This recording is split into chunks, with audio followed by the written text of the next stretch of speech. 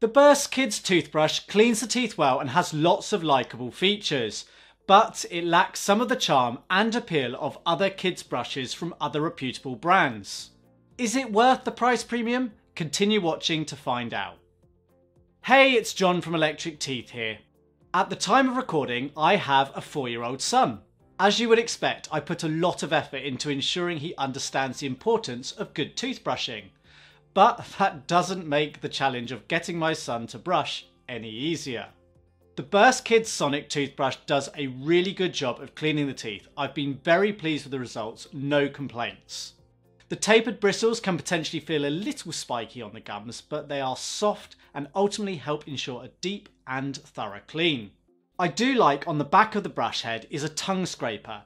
This is really valuable, and tongue cleaning should be something you build into your kids' brushing routine if you can. Most bad breath originates from the tongue.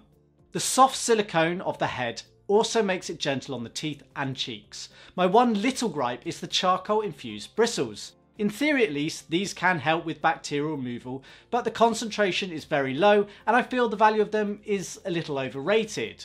They are not abrasive like some of the charcoal products marketed to adults, which is great, so I guess only benefit is to be gained here. I'm just not convinced it's necessary for a child's brush. The brush has 2 cleaning modes, normal and sensitive. As the name implies, the latter is more gentle and less intense. This is really welcomed and is great for first time brushers as it eases them into the increased power of electric brushes.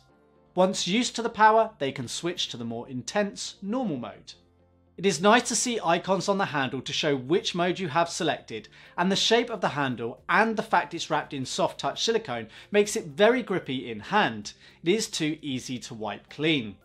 A 2-minute timer and pacer is built into the brush. This helps encourage the child to brush for the dentist recommended brushing time. It should motivate even brushing of the teeth if shown how to brush properly. This then leads me on to what is perhaps the biggest catch with the Burst Kids. It doesn't engage and educate like some of the other brushes. Myself and my son are inevitably motivated by different things, and whilst the bold colour of the Burst handle is appealing, he certainly didn't find it as desirable as the Disney themed Oral-B brush or Sparkly, the Sonicare character. The retail box and unboxing experience Burst offers is the best I have seen. But the lack of apps or gamification to the brushing doesn't work so well with younger brushers.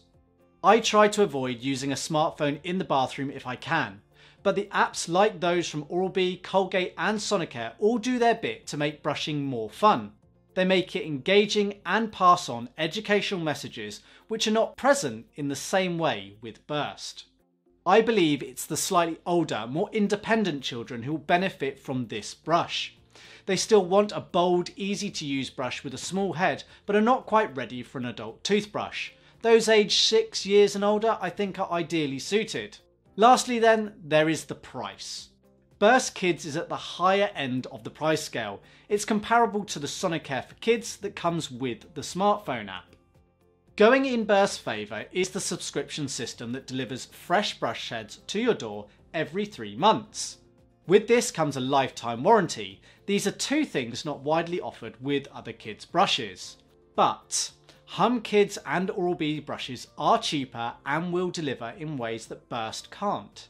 You will need to make a judgment call based on your child, but as good as Burst is, my preference is the Sonicare Kids Connected brush. For a more detailed written review or to buy Burst or the Sonicare Kids, click the links in the description.